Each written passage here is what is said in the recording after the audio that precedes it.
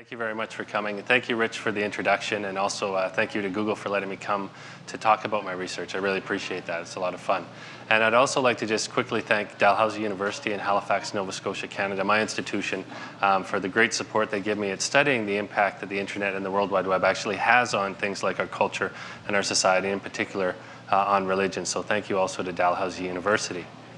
Now, the talk today is called Turning Cyberspace into Sacred Space. And my focus of research is really looking at how people are using the internet to do religion on the internet. It's a very particular type of study, but I'll start out just talking about it generally. This is an article that was in the local paper a little while ago by John Tatry. I thought it was very fitting, since I'm at Google, that I would bring up this article he did on my research. He called it Googling for God. And basically, he wanted to know about the impact that the internet and the World Wide Web actually has on religion and people's religious beliefs and religious practices. And it's a very broad phenomena. At its most basic level, we know that when people want information nowadays, when they want to get information about something, whether it's about they're writing a paper for university or they're taking a trip to South America, they turn to the internet to try and find their answers. And what's interesting we've seen now is that when people have religious questions, they're also turning to the internet to look for their answers. And that's having a huge impact on things like religious authority and information-seeking behavior when it comes to religious practices. Historically, they would have to talk to a priest, or they would have to go to a temple, or they would have to somehow talk to a specialist. And they don't anymore. Now they can go into the internet. And that's really changing a lot of the religious environment in our contemporary society. But what I'm particularly interested in is how people do religion on the internet, in particular how they're using that technology to facilitate religious practices.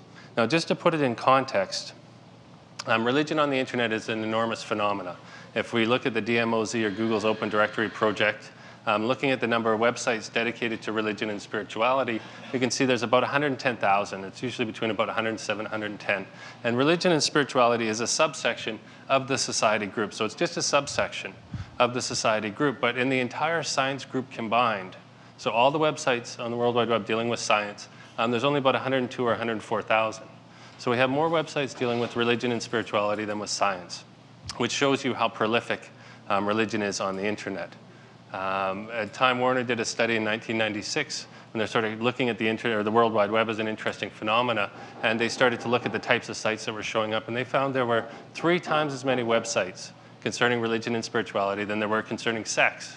So right off the bat, you can see there's a lot of sites dealing with religion. Now, the interesting thing, though, is that this doesn't actually tell us what these sites are for or how they're being used. So I'm going to focus the talk in and looking at how people actually use this medium to do religion. And the best way to do that is really to start from the beginning. Right, you guys recognize this? The supercomputer of the 70s and the 80s there. When we talk about religion on the internet, to understand really how it appeared there and how it started to function, you have to go to the start. And that really happened with the development of the modem program. Right, when the modem was developed and people could have public access to the internet system, religion appeared online. And that was very interesting because most academics and most people studying religion thought that religion was disappearing and religion was slowly leaving sort of the public sphere. And as people became more technological or more scientific or more modern, they would be less religious. But we see in the very first use of modem, the very first bulletin board systems, we see people talking about religion. So this shows us that these computer hobbyists, these people that were very advanced, very scientific, advanced technologically for their time, were still talking about religion and using the internet to talk about religion. And it actually got to the point that in 1983, in the early Usenet system, people started to complain about the amount of religion that was occurring on the internet. I remember reading some of these posts, and there was one complaint. Someone said, I have to sift through God knows how many, but doesn't care, articles on religion every single day. So 1983, very early in the Usenet system, hundreds of posts are dealing with religion at this time. And there was a real debate in Usenet trying to determine if religion should have its own group. Because people were paying for this service. Some people didn't want to read about religion or didn't want to engage in that type of dialogue. But there was a big debate over whether religion should have its own group. And it was started in February of 1983. They decided to have a separate group for religion, and people started to use this environment to talk about religion and to share their religious beliefs and to engage in religious-based dialogue. Now, although it was an area for talking about religion, it wasn't really a religious environment. If anything, if you expressed your beliefs, if you expressed your personal feelings about religion, you're really exposing yourself to a lot of ridicule and to a lot of criticism, and often you'd have to defend yourself against an onslaught of people challenging what you believed, and it could be a very difficult thing to do when you're talking about faith-based dialogue, to have to defend yourself against an onslaught of criticism. So even though they're talking about religion, it's not really a religious-based environment. And we see that within about a week after the religion Usenet had developed, enormous numbers of flame wars started to happen in this environment. A lot of tension.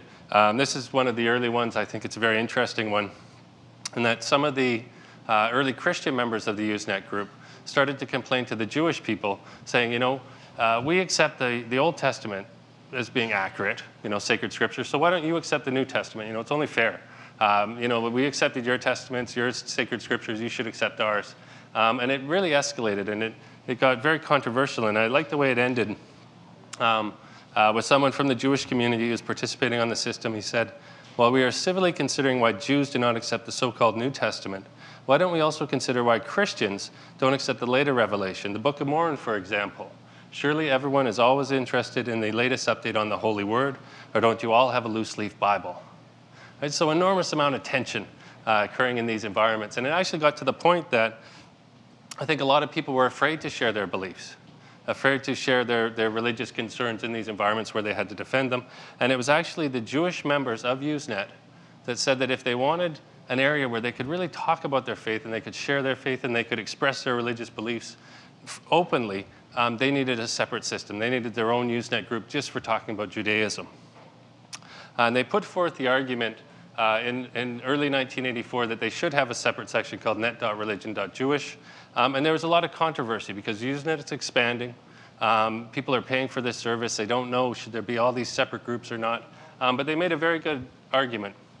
They said that basically there has to be a safe area where we can talk, where criticism of Jews for being Jews would not be welcome. So let's create a safe area where we can talk about our faith and talk about our practice. And in many ways, by arguing for their own online community, they were arguing for their own online identity, where they could have a safe environment to express themselves from all over the globe. Certainly people in diaspora could come together now in this new network. And they did get permission to start net.religion.jewish in February of 1984.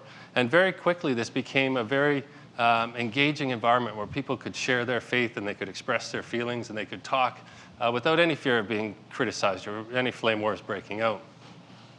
Now, although there was some tension over, between the conservative and the Orthodox and Reform members of the Jewish tradition on the Usenet, for the most part, it was a very dynamic environment where people were really free to share. And it got to the point that a lot of other traditions saw how beautiful this place was for talking about religion, and they tried to copy it.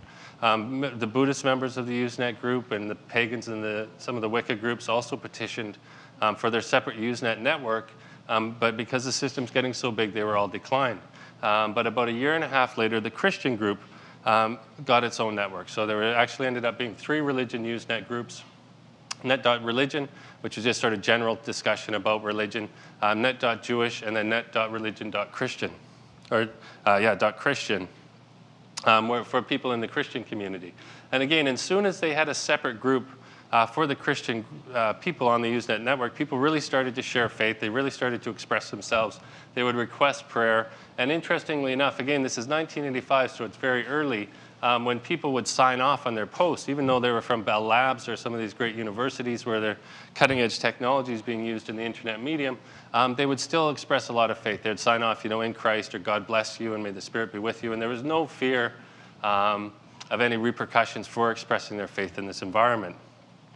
Now, as far as doing religion on the internet goes at this time, a lot of people going into this network were doing things like asking for prayers, prayer support, prayer requests, talking about their faith. But it was limited. It is a text-based interaction. It is a bulletin board. And some people, maybe for doing religion, that's not necessarily a good way of expressing their religious beliefs. So they were limited when they tried to do religion on the internet. But with the religious sort of desire to use this technology for religious purposes, the environment did change fairly quickly, and people sort of socially shaped the technology so that it could meet their religious needs, which is a very fascinating thing. Instead of letting the medium limit them in the way that they could communicate, in the way that they could do religion, they actually altered the medium a little bit so that they could use it for religion, and then they altered their beliefs a little bit so that they could somehow incorporate that technology.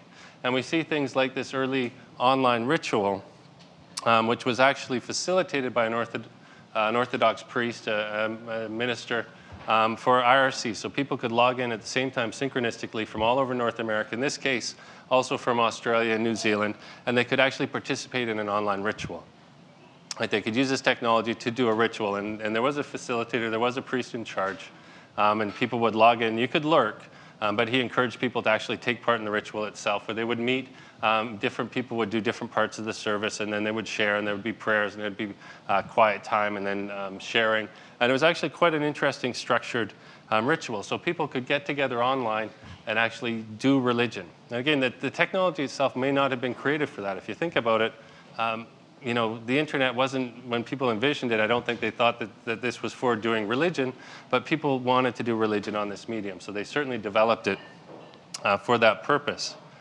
And with the great renaming in the late 1980s and early 1990s, when the Usenet system sort of opened up for more groups and the alternative alt network was developed so that there could be a lot more groups, religion just exploded.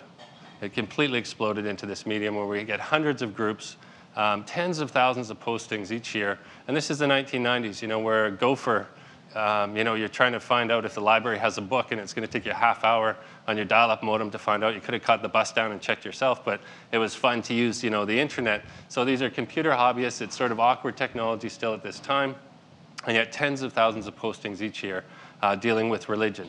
And so fascinating expansion. And with the development of the World Wide Web, then it's no surprise that all this sort of religious activity quickly seeped into the World Wide Web and exploded, and religious representation on the World Wide Web really took off very quickly. And again, as I said earlier, Time Warner found in 1996 3 times as many sites concerning religion and spirituality than there were concerning sex. So prolifically expands into the World Wide Web. And in the World Wide Web, in the early web, we actually find that some of the best websites made were made by religious organizations. So something like the Scientology website or the Church of Jesus Christ of Latter-day Saints or the Vatican, they created these enormous great websites very early on the World Wide Web to talk about religion, or at least to share their religious beliefs. The Vatican site is a good example of a very advanced website for its time. It was actually hosted on 3 supercomputers that they named Raphael, Gabriel, and Michael. So it's an enormous, complex environment, beautifully done, available in 6 languages. And just an absolutely incredible website that gives you any sort of information you would want to know about Catholicism, their teaching, their beliefs, their dogmas, anything you want. But they did a mistake in some ways, or at least someone like Zelensky, an early researcher of the internet environment, said that they did something interesting in that there are no bulletin boards on this website. There are no chat rooms on this website. You can't email someone. You can't request the Pope to pray for you. You can't use this technology in any sort of interactive way. So if people wanted to do religion in that environment, they're really limited. All they can do is get information. And when most people want to do religion, they want more than just information. They don't just want to be receiving information about a belief system. They actually want to be engaging the belief and somehow participating in it. So this is certainly limited in that it's one-to-many communication. A good way to think of it would be like a hierarchy, you know, top-down communication to the world below, instead of interactive many-to-many communication, which was what the internet was really designed for. So although it's limited, again, if people want to use this technology to do religion, they're going to shape it so that it can meet their religious needs. And a good example of that at this time is someone like Mark Pesce. And some of you may be familiar with him. He was the co-creator of the virtual reality modeling language. So he had a huge impact on the World Wide Web as we know it today. And he's also a techno-pagan. He's a neo-pagan that believes that religion can happen over the internet and that cyberspace is sacred space. And he did develop a number of online rituals to be conducted actually on the World Wide Web. And these are 2 of them that he did for religious purposes. In 1994, he did a celebration of Cyberspace. And then when his friend died, he did what he called the Long Night, a Yule ritual, that he used the internet so that he could do this religious activity. And the way he did that is he actually set up computers in different directions of his room in different areas, and people logged in from all over the world, participated in the ritual. And everyone had parts, and they did a very complex ceremony. But for them, it was a very authentic form of religious practice. And you can see that they actually socially shaped the technology so that it could meet their religious needs. But then they also had to adapt their religion a bit so that it could be used in this environment. But a good merging sort of can happen in these online rituals. And we see that very early on in a lot of the Wiccan and neo-pagan and techno-pagan groups, that they actually believe that you can do ritual on the internet. And we start to see a lot of websites opening up and allowing for that. So unlike the Vatican and a number of organized religious traditions, some groups start to allow for people to interact and allow for people to develop online ritual areas. This is a good example. This is the dance, Wiccan pagan, sort of neo-pagan website. And again, though, they had to develop their religion to be able to accommodate this new environment, because what are the rules for doing online ritual? You know, how do you do ritual on the internet, right? It's very complex, and they actually had to figure out how to do that. So they developed things like circle etiquette, you know, telling people if you log in at the time during the ritual, how to act in the environment, things like that. But it started to become popular, and a lot of different sites started to host online rituals. This is another example. This is the dance, and these are some of the rituals that they did. So certainly there were people engaging in online ritual activity at this time. Here's another one, online Wiccan rituals. And people would log in. Most of these were held in sort of IRC chat areas where it was synchronistic in that you had to be there at the right time at the right place, and then everyone would have their part and could participate in the ritual. And although this is going on at the time, and it certainly is a good example of people using this internet technology and the World Wide Web to actually do religion, it was rare for people to do this type of practice. So number-wise, not a lot of people doing online rituals in the 1990s, early 2000s, but it was still happening. Where we see probably the most religious activity occurring on the World Wide Web in the early years of the World Wide Web was actually in online virtual pilgrimages. That was one area that developed quite significantly, quite early on, where the different people or different groups actually wired sacred sites so that you could log in and you could have a virtual sort of pilgrimage at a sacred site. This is 1998. It's part of a Durga Puja in Calcutta, and the government helped sponsor it so that they could wire the festival so that people, wherever they were in North America or Great Britain, pretty well anywhere in the world, they could log in and they could see this online the pilgrimage as it was happening through the internet. And it was very popular. Some of the papers and magazines writing about it at the time said, you know, it's not the real thing, but if you're in North America or if you're in diaspora, it's the next best thing, right? If you live in North America and you had come overseas, there's no way that you're going to be able to participate in Durga Puja. You're not going to be able to watch it on TV. You know, there's no way to connect with it. So they actually started to do these online virtual pilgrimages for people in diaspora, and they could log in. They could see what was going on. They could get sound. They could hear about the festivals. They could leave messages on bulletin boards and watch all this sort of activity. So for a lot of people, it's not the real thing, but it was the next best thing for them. And certainly a way for them to connect to the space. In many ways, the internet was shrinking the space so that they could be there. They could at least see the rituals that were going on. And that was 1998. It became so popular, virtual pilgrimage became so popular, that a number of sacred sites have been wired. This is a good example. This is the Kumbh Mela 2001. It's the largest pilgrimage that ever happens on this planet. It goes on, I think, every 10 or 12 years. And again, it was wired. It was live wired so that people could log in anywhere in the world and see this pilgrimage happening. Without necessarily having to be there, but very successful for bringing people from anywhere on the planet to these sacred sites. And it became very popular. Cyber pilgrimage has become a very popular sort of thing. This is the Golden Temple, where they put in special cameras, so you have a feed coming in, you can get sound, you can get the messages, you can, in many ways, you can sort of participate with the environment. Here's some of the feed. All right, so you can travel around in the temple, see the sacred place, and do that through your computer at home. No matter where you are in the world, you can log in and do sort of a cyber pilgrimage. So that's very popular. Cyber Hajj or virtual Hajj is also becoming popular. The Hajj within the Muslim tradition, Hajj is something you should do once if you're Muslim, and that is you would travel to Mecca and Medina and you would go on a pilgrimage. Virtual Hajj has become very popular for people because even if they've done it once, it's nice to be able to redo it every year and sort of relive the experience. And there are a lot of websites now devoted to presenting live Hajj or virtual Hajj. And again, they say, even on the website, they say, it's not the real thing, but take the virtual Hajj. It's the closest thing to being there, right? It's the next best thing. So they're shrinking space, and they're allowing people to be in this environment, or to at least see the environment through their computer. Here's another one. In this one, they say, if you're not able to go to Hajj, then experience the next best thing, the virtual Hajj. Right? So for people, it's not the same, but it's the next best thing, and certainly becoming very popular. Virtual pilgrimage is becoming very popular. There's another, the virtual one. And as far as virtual pilgrimage goes, you can also go to sacred sites that you may never be allowed to see in the real world. Some of these sites might be off limits because of restoration reasons, or they don't want tourists in because it's such a sacred site. This is a good example. This is a chapel. You can't just go there and walk around and see it, but through virtual reality, you can now go into that environment, you can see that environment and participate in the environment. And there are also people doing virtual pilgrimages in places that have existed historically or may never have existed at all. So you see a lot of three-dimensional virtual reality images of things like Stonehenge, or sacred sites. The Second Temple at Jerusalem has been rebuilt, and you can actually go there in many ways on a pilgrimage and travel through the Holy of Holies and see this place in virtual reality. Now, the issue with virtual pilgrimage is that there is a disconnect that occurs, though, between the person who's watching it on their computer screen and the actual pilgrimage itself. I mean, to be a pilgrim means to be far afoot, and usually when you're a pilgrim, there's some sort of sacrifice that's required so that you have sort of a spiritual give and take. There's a reason you go on the pilgrimage, and when you go on the pilgrimage, you get some sort of benefit. Now, when you're watching that on your computer, it's certainly limited.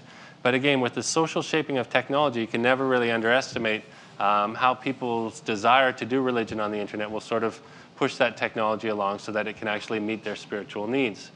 This is just an example. This is the virtual pilgrimage of Croagh Patrick, which is a mountain in Ireland. And Reek Sunday's coming up. It's in July, and about 25,000 people will go there to do the pilgrimage. But to do the pilgrimage properly, you have to do it in bare feet. Right? So you'd walk up the mountain in bare feet, and you would leave your blood behind, and when you finish the pilgrimage, you would go away with a clean slate. You would be forgiven of your sins, or you would lessen your time in purgatory, however you want to see it. So there's a real spiritual give and take that occurs in pilgrimages, but how do you do that in a virtual way? How does it happen? How do you have that connection with the real place in a virtual way? And it is an interesting issue, but it is also something that a lot of people have tried to overcome by adapting the technology. One example is Lourdes. Right? Lourdes is wired with webcams. There are a number of webcams at Lourdes, live feed 24/7, so you can go and see this very sacred place. You can have sort of a traditional online pilgrimage, which is very nice, but then you can actually do something more. Right? You can actually interact with the environment. Instead of being just a disembodied avatar where you're floating around space and no one's there, at Lourdes you can request a prayer. And it's not just that you request a prayer, you fill out this form. But when you submit it, you actually get a response saying that they've received the prayer petition. It has been received. And the nice thing about this, though, is that it will be printed. They will be taken. They will be given to the priest in the chapel. And during a special service, he is going to read them. And you can watch that live from your computer. So you're not just a disembodied avatar anymore. You're actually interacting with the environment. You're actually manipulating the environment. And you're having a real effect. You're having a real effect on this place where you've submitted a prayer. They've received it. And you can actually then hear it being given during the service. So you've really interacted with the environment. And here's the sacred grotto. Another good example of interacting with the environment is the Wailing Wall, the Western Wall in Jerusalem. Right? You can set that as your screensaver, and it's nice to be able to watch live feed of the Wailing Wall, particularly if within your tradition that is a very sacred place for you. But to be able to do something more is important for a lot of people. And what's happening at the Wailing Wall, there it is there, is that you can place a note. You can have a prayer placed in the wall for you. So as an avatar, you log in, you can see that, you can see the site, and then you can enter a prayer request, and you will type it up, and they will receive it, and they wait usually about once a week, and then they print them up very small font to roll it up on paper, and they will take it and they will put it in the wall for you. So again, as you're an avatar, but you're not disembodied, you're actually interacting with the environment, and leaving even proof, tangible proof that you have been there. Your presence has been there. You've had an impact on the site. And for many people, leaving a prayer in the Western Wall is an incredibly powerful religious experience.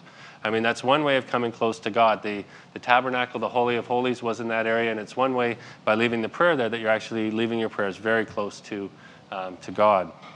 So a very powerful thing, but facilitated through the internet. Now, where we see probably the most, the strongest connection of this type is within Hinduism.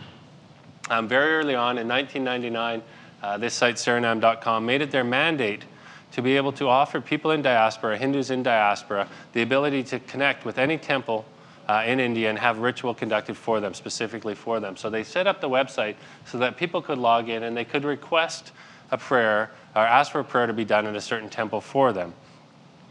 They even offer something like a puja wizard. So if you're not sure what would be the best ritual to be done for you, you can go in and it will calculate it. So if you have a job coming up or something like that and you're going for a job interview, you could put in career and it will calculate all these things and it will say, well, if it's a job interview, the best place you could do that that sacrifice would be in northern India at this particular temple at this time of year to this god. And that's the absolute best ritual you could ever do. Now, if you wanted to do that in real life, you'd have to travel there. You'd have to go on this enormous expense, this great pilgrimage to northern India. But through their company, you can just log in. They'll contact the priest. Everything will be done for you. And they will guarantee that this service was going to be done in your name at that place and at that time. Right, so you log in. In some ways, it's more than a virtual pilgrimage because you're actually requesting the ritual. And it's shrinking the space. It's as if you're there to have this done for you. And when it's finished, in many cases, they will have a video of it. Then they will send the offerings back to you. You can pay extra if you want it sent UPS. So you can get it within 3 days back from these temples in India. But you've had a real interaction with the environment, even though it's just a virtual connection. So you will get back. These offerings will come in the mail, the video CD. And you've really connected with the environment. You've had a real connection to that place. Here are some of the most popular temples. Again, some of the most sacred places in India have been wired so that you can do this service. And historically, there were issues of gender. Some temples were restricted to men. In other cases, there's caste issues where people of certain castes may not be allowed to go into a certain temple. But again, through the internet now, those restrictions in many ways are being bypassed, and people can log in and they can request these very sacred things to be done for them at these very sacred temples. Here's another example where you'd log in, you request the prayer or the ritual, and then it's done in your name for you, and then you get the offerings and things left over shipped back to you. At this time, it's hard to say how far this technology would go. I envision that in a very short period of time, many of the temples will be wired 24/7 with live feed video cameras. But it depends on the type of ritual being done, because some temples restrict things like photographs. So if they're not allowing photographs, they're not allowing the people to come in and record the ritual and then upload it to the internet or send the tape back to people.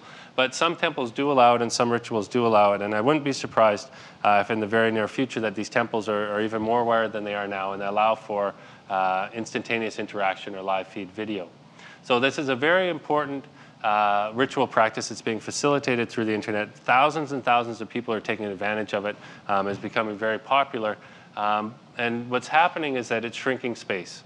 Right? It's allowing someone who's in North America, who's in California here, to actually in many ways be in that temple or be in that place so that they can conduct that ritual. They can contact the priest, have this sacrifice or ritual done for them. And in many ways shrinking space so that they can be there. Now, another type of ritual practice that's occurring is transporting people, instead of to a place that's on the ground or a real sacred site, is transporting them into cyberspace, where people have actually engineered sacred space and they've created sacred space for people to go in and do ritual. And this is an early example of it. This is Alpha World. In 1996, there were some researchers started to look at these virtual reality environments to sort of see what was going on. There's a fellow named Ralph Schroeder, and he started looking around this environment, and he actually found a church had been created in Alpha World for people to come on a regular basis and worship.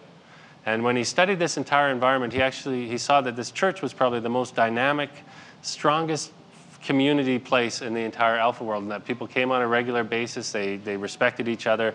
They would do these services, and it was a very strong interaction. There was even a virtual wedding that was conducted in 1996 in Alpha World. This is some of the pictures of the virtual wedding. You can see that they programmed in things like the flowers. They made it into an open air, beautiful place to have a wedding.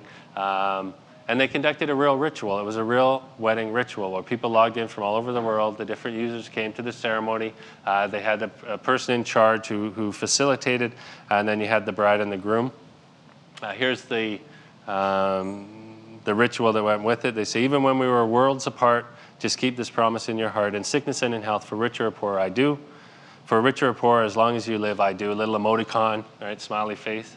And I'll pronounce you man and wife. And this was a real ritual. Right? It was facilitated. It happened in a virtual reality environment, but it was a real wedding. And for these people, it was the real deal. There's a picture of the groom there. And to facilitate it, they programmed in things like the smile, right, so that the groom would be smiling, the tuxedos, the flowers.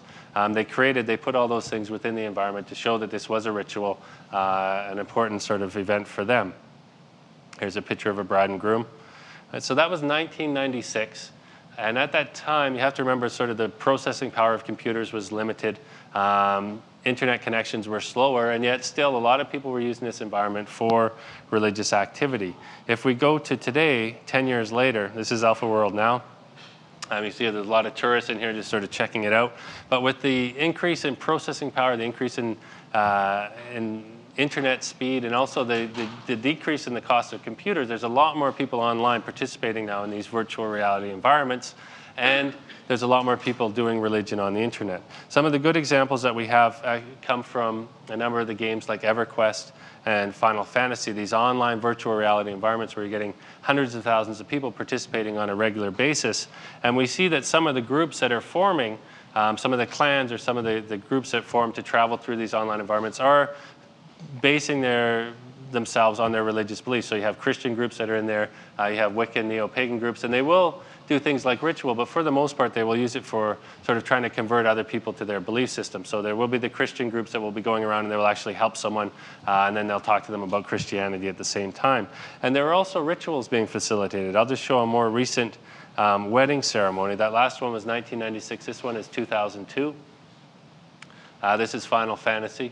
And again, a very real wedding. They've adapted it so that they actually have wedding rings, so they could choose the wedding rings. Here's this ceremony. It was October, Halloween on 2002. So you had the rings, the vows. The priest in charge was actually a non-player character. One of the programmers from Final Fantasy volunteered to be the priest to facilitate this ritual. And they had this real wedding ceremony for these people in this virtual reality environment.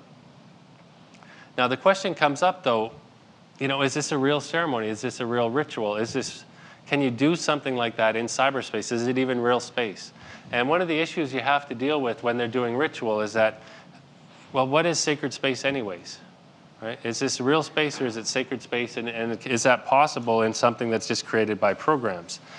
So trying to answer that question, the easiest thing to do is to think about, well, what is sacred space? What is sacred space? If we went, this is just a picture of a church. I had wished I had uploaded some of the ones I had from the Stanford campus, a beautiful environment for today's lecture, but this one will do. For a lot of people, this is sacred space. And if you went to this church and you asked them, what makes this space sacred? Is it the building? Is it the bricks? They would say no. It's not the things that built this space that make it sacred. Well, what is it then? It could be the symbols involved. It could be the rituals that they have. In many cases, it's also the rules and the regulations. So you're not supposed to talk. There's a separation. You're not allowed to walk up to the altar. You can't just go into this environment. And sacred space, though, is very subjective. There's no sacred space meter. Like I don't have a thing where I can say, well, this is a 7 on the scale of sacred space. It's actually a very subjective thing for the participant. And we know that because what one person sees as sacred space, like a mountain or a tree or a spring, you may bring them here and ask them, well, is this sacred space? And they will say, no, this isn't. This is definitely not sacred space. And you could take someone from this environment where this is sacred space to them and take them to a place like Ayers Rock and say, well, do you see the sacred space here? And they would say, no, this isn't sacred space. My church was. So it's a very subjective thing. But first and foremost, it's not something that's made or created from the building blocks. Right? So it's not because of these bricks that they built this building that they have sacred space. Now, if we go to somewhere like Second Life, the same thing is happening there, in that it's not the code that's making these environments that can make it sacred. It's just like the bricks that made the building. It's irrelevant. It's the people involved that view it as sacred space that actually then gives it its meaning. And they view it that way, and it's sacred for them. And we know that because there are a number of churches now that have made it their mission. They're offline churches. They have real churches, particularly in North America, but they've made it their mission to also have online churches where they've spent the money and the time and the programming to actually create an online virtual church or a virtual representation of them. And if you ask the ministers, is this a real church? They'll say, yes, it is. Even though it's in a virtual reality environment, it's a real church and we have a real mission here. And this is a real sacred space to us. And they will program in, or they will broadcast in their live services. And you can certainly see there are a lot of sacred symbols there. And for when people come into this environment, a lot of people would say that this is very sacred for them, even though it's a virtual reality environment. And here's a good example. This is my friend John Bilodeau.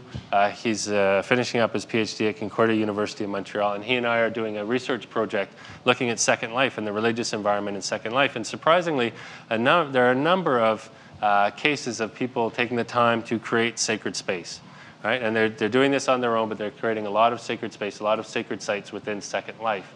This is a good example. This place, there is a gate there, so that sort of separates out this space. The person that created this environment says, you know, what's behind this gate is special. It's different. It's set apart from everything else. But that gate opens. It's not locked. You just go up to it and you touch it and it will open and you can go in. And then when you go in, you've got a very sacred icon within this environment. So you can go up and you can actually get a visual contact with the icon, which is a very sacred way of worshiping, certainly within the Orthodox tradition, but many traditions, just seeing the icon is a connection with the sacred. So it's there. It's in this place. They put things like candles. A lot of symbols have been brought into the environment so that for people participating, it actually is a very sacred encounter, even though it's in a virtual reality world. This is the same church. What they've also done when you go into these environments, I mean, it's a beautiful environment. A lot of work went into creating it. And when you go into these environments, they have little packets for your avatar that you pick up when you go in the temple. So it will give you the ability to do something like pray, to kneel and pray, or to sit and meditate, or things like that. Now, the big question here, though, is this, you know, is this a real sort of religious practice? You know, is it a real religious practice? And I think the best way to think of it is that, like all these other examples I've given earlier, when people talk about it and they say it's sort of the next best thing. And I can explain that in one way. I like to golf. I like to go golfing. And when I was in Toronto a little while ago, I actually went to a golf simulator. And it's a very complex room. You go in and it has Doppler radar. And you have a big screen and you have real golf clubs and you hit a real golf ball. And there's all different types of grass. And you know, depending upon where your ball lies, you set it on the grass and you get to play golf. And it's a lot of fun. Now, it's not the same thing. There's no question it's not the same thing. I mean, I like golf because you're walking, you can smell the fresh grass, you can hear the birds, you're in the open air, and that's a lot of fun. And this was not like that. But it was the next best thing. You know, in Canada, when it's wintertime, you don't get to golf, you know, so you don't get to go anyways. Or if you want to go, it could be expensive. There's all the hassle with tee times. You know, if you want to get your friends together to go golfing on the weekend, you're going to have to meet at 7:04. And sometimes it's not that much fun. And the simulator, though, the golf simulator was the next best thing. And you have to remember that people in our contemporary society, a lot of them might not go to church on a regular basis. Right? What if you work on the weekends? You can't go to church on Sunday if you're working. But if you're in Second Life Saturday night, you could go to a church. You could pop in. Or a lot of people don't even go to church anyway. So for them, it's certainly the next best thing, that they can at least go into this environment. They can see the church. They can see the icons. And they can see sermons and get this sort of religious information that they may not get elsewhere. So I would say it is the next best thing. And here's another example. This is a Hindu temple in Second Life. And for a lot of people, being the next best thing might be the only thing for them. I mean, most people would be intimidated to walk up to a Hindu temple and knock on the door and say, well, can I come in and can you tell me about your belief system and what are you doing? But in Second Life, if you're traveling around, this is a big, beautiful temple. You can spot it. You can fly down to it. You can go into this environment. And then there are the gods, and there's their way of worship. And again, you can get a packet so that you can worship also, or you can get information. And for a lot of people, this is really the only contact they're going to have with Hinduism. But it's going to give them information. They're going to see the statues. They're going to find out how people do it. So it's the next best thing, and certainly a very interesting and dynamic environment. And we see that with things like Buddhist temples, where those are real icons, and you can go in and sit and meditate or look at the icons and get information about the belief system. This is a Zen temple, right? So for a lot of people, though, they may never get to a real Zen temple, right? They may not. They may never get there, but in Second Life now they can. Now the truth is, though, with Second Life, I mean, there's millions of people signed up, a lot of people participating on it. As far as the numbers actually doing this type of religious practice, it's hard to say. It's probably in the thousands. Right? It's not a huge number of people at this time, but I think that it is expanding and more people are starting to use it for this activity. But it's hard to say. We'll see where that goes. It's one of these things that's just developing even as we speak, and it's a new way that people are socially shaping the technology so that it can meet their religious needs. I mean, creating that type of environment is quite fascinating, and it certainly is an example of the social shaping of technology. I'm running low on time, but I'd like to talk about just two more areas where religion on the internet is actually having a very significant impact, where a lot of people are participating, and that's involved in crisis ritual. When we talked about the internet being able to shrink space and bring people in virtual pilgrimage close to a site, that also seems to be happening in terms of crisis, and particularly when something happens, something bad happens, often people will do some sort of spontaneous ritual to deal with it or somehow to connect with it. A good example was the tsunami in December of 2004. When that happened, I mean, it was an overwhelming event. It was a horrific event, and a lot of people were very moved, but how do you connect with the site? You know, in this case, how do you do religion if your religious beliefs are to help others or to somehow do charity work or to, you know, if that's part of your doing religion, how do you connect with the site? How do you actually do that when these type of things happen? And it seems that the internet is facilitating that and is actually a very powerful tool for connecting people with places where things like disaster have occurred. So in this case, this was within Hinduism. A lot of local temples used the internet so they could tell people about what was going on, so they could generate funds, and then they could distribute that money. And for a lot of people, it became a crisis ritual. When that horrific event happened, and they were moved and they felt to do something, they actually got up and they went to their computer, and depending upon their belief system, they may have gone to the Red Cross or they could have gone a number of different organizations, but they went to these sites where they could get this information and pulled out their credit card and gave. Right? And in many ways, that's a crisis ritual. They're trying to facilitate a religious activity, but they're using the internet to do it. And it brought them close. It brings you to the site. It connects you with that environment. So in many ways, you can be there and you can see what's happening and also impact on that environment. You're really doing something. Even though you're an avatar and you're 3,000 miles away, you're really connecting with the place and you're really helping. You're really doing something. Another type of crisis ritual, we'll skip through this, but with something like 9/11 and crisis and memorials, this is probably one of the most powerful spiritual environments on the internet right now, I would say, are the online memorials. I mean, when you encounter them, if you're looking at different types of religious activity that's going on the internet, and you can look at the religious rituals, and they're very interesting, and some of these beautiful sacred spaces are overwhelming almost in the complexity that's created them. But if you want to talk about sort of a sacred feeling or an in-your-gut sacred sense, when you go to the online memorial sites, that's where it really hits you.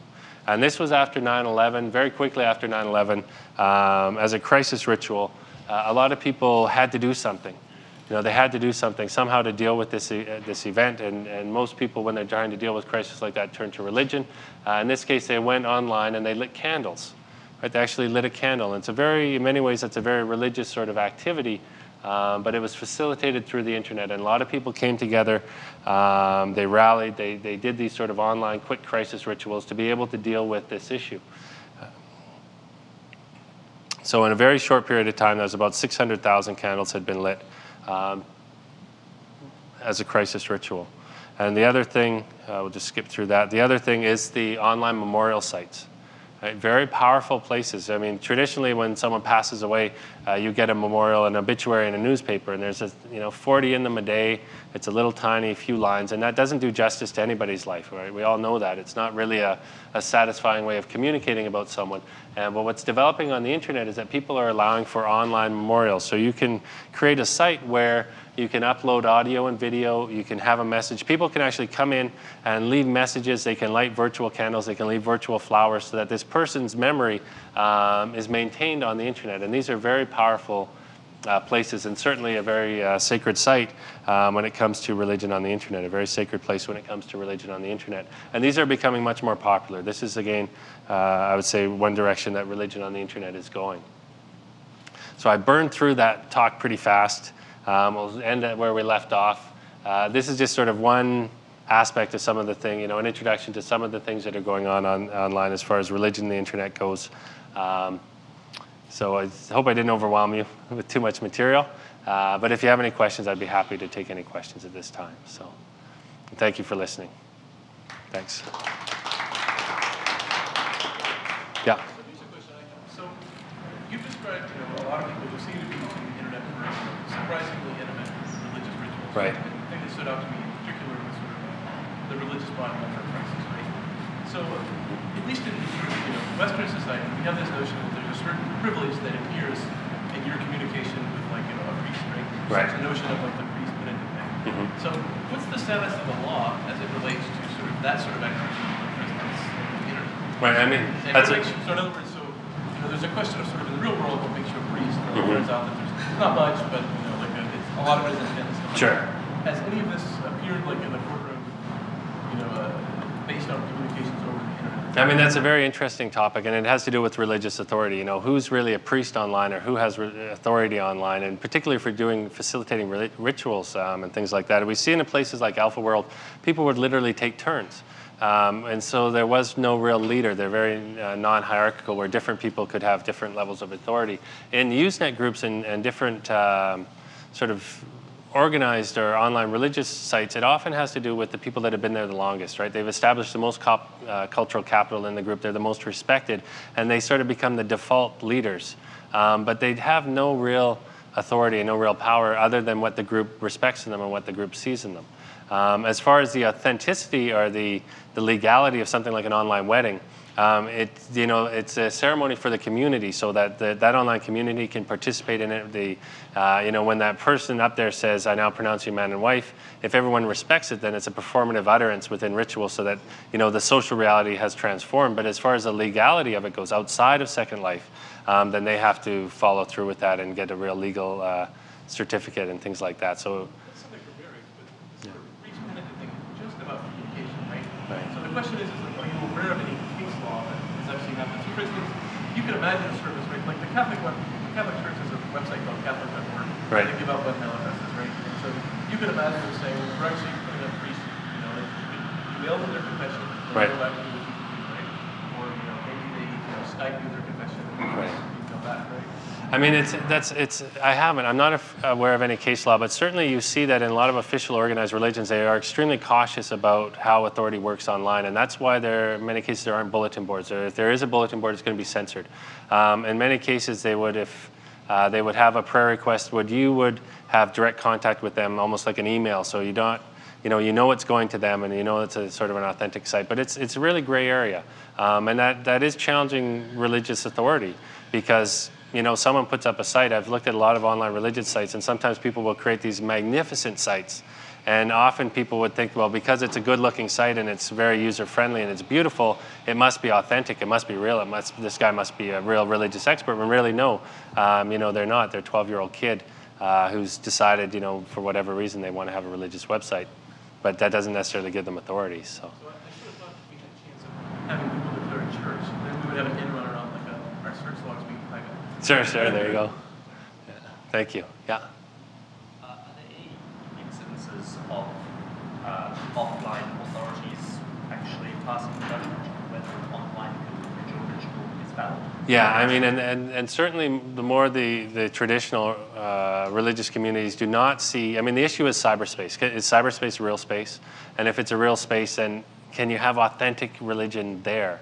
And most of the sort of official organized religions would say no. They'd say, we can use the internet for giving information, and it's good for communicating, but that's not real space, right? And if you want to do religion, you come to church. And that thing that's on that internet, that's not church. It's not the same. So you do see tension there. But what happens then if the official church doesn't allow for it? That Catholic website is a very good example where they're not allowing for chat, they're not allowing for prayer requests, they're not allowing for interaction, they're not allowing for online religion.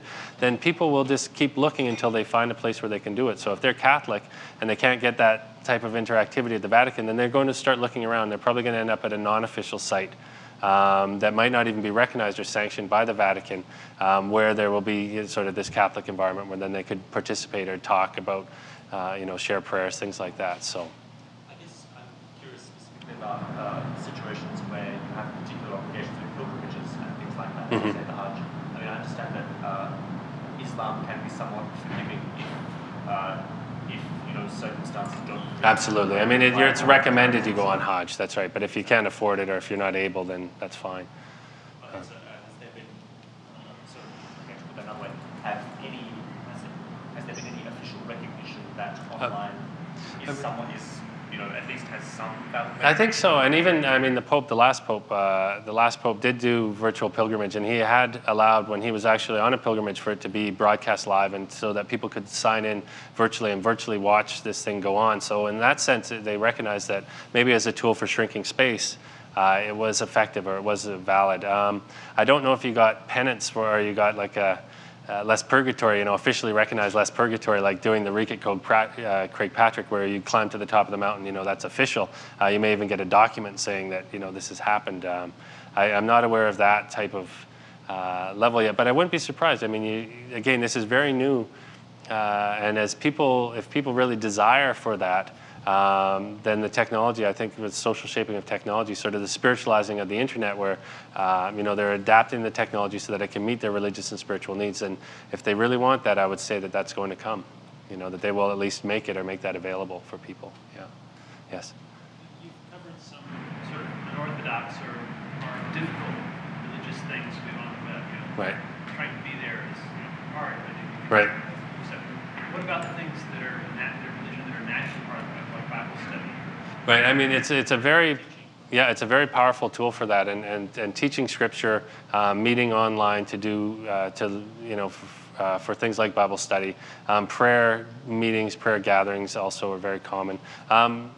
As far as biblical studies go, it's actually been an enormous resource, because you can go and get a number of different copies of the Bible are available online for free, and you can compare pieces of different testaments and different scriptures and see different versions. And a website that is an official site of the LDS, the Church of Latter-day Saints, actually has a huge section on Bible study and a lot of material online, so that they're making it available to people for that reason, so that you can use it. Another good example, though, is in some countries, in some Muslim countries, you're not allowed to bring certain scriptures. So if you are in diaspora, you're Hindu, and you're working in, say, the Middle East, you can't bring a copy of the Bhagavad Gita with you in through the airport security, and you cannot read it in that country. You're not allowed to worship that way in that country, because it's a Muslim country, and the rules and regulations and the laws are structured that way. So it's not allowed. But what happened, again, to social shaping of technology to facilitate people that are in diaspora, is that there are websites where you can log in and you can say, I'm working here, but I don't have a copy of the Gita. Can you,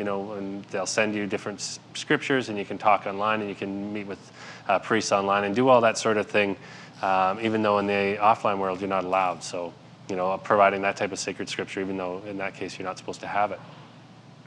But I think for a lot of people, as information-seeking behavior, it's really affecting them.